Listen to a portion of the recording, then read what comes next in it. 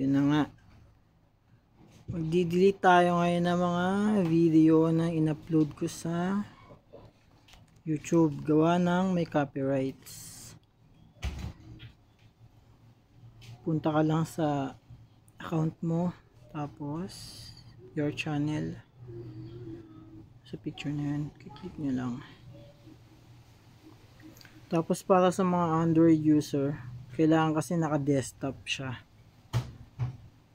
Para makita mo yung mga ibang feature na wala sa phone. Then click mo uli sa picture mo upper right. Then sa YouTube Studio.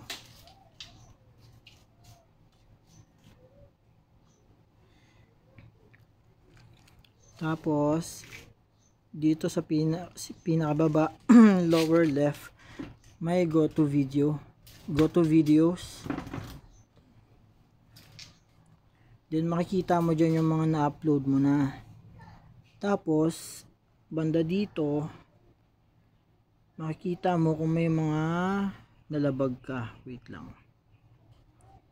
Yan, yung sa may restrictions, kita nyo yun. Marami akong naka-copyright dito eh. Ayan o, copyright. Copyright. Pinaghirapan ko yan. Copyright. Copyright. Copyright. Copyright. Copyright. Lahat yan i-delete natin para makapag-apply tayo kay YouTube. Copyright. Copyright. I-upload ko na lang siya ulit pero muted na. Iba na music.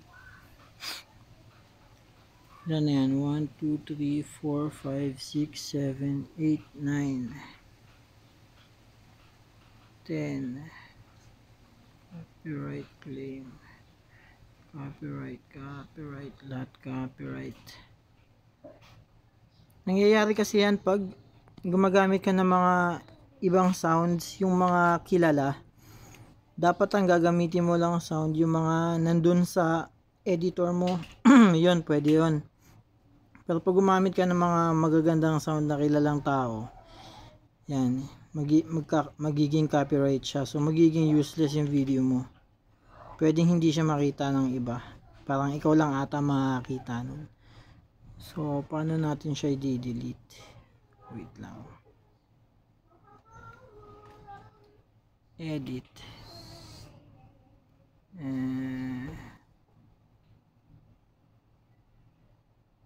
May delete forever na ako nakita eh.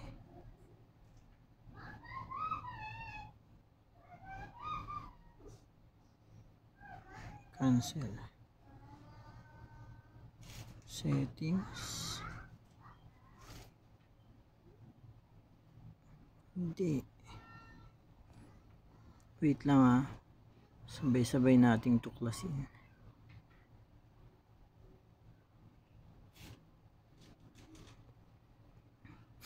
Teka nga. Punta nga tayo sa studio.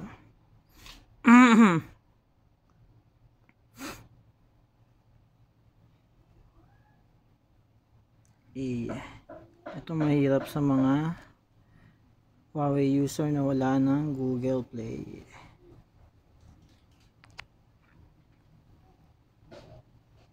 Paano ko siya i-delete?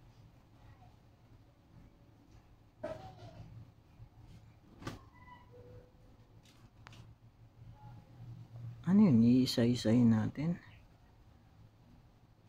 Ayun, delete forever. I understand by. So, iisa-isahin natin siya. Ba? Wala bang option dito?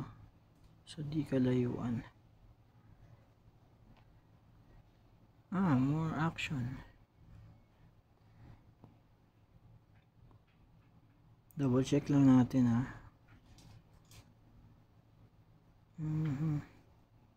Okay, dito sa more action, delete forever. I understand, sabay iyak. Tapos click mo na. Yan.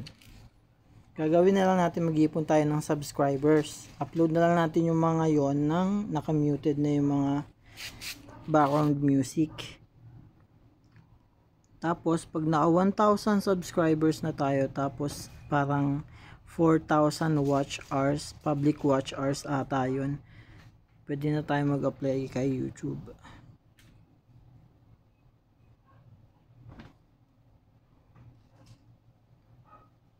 While you wait, you can leave this screen. Okay. Yun na yun. Di na natin papabain. Pa-follow naman, oh. Yan, Aaron Gabrinao po. Thank you for watching. Cheers.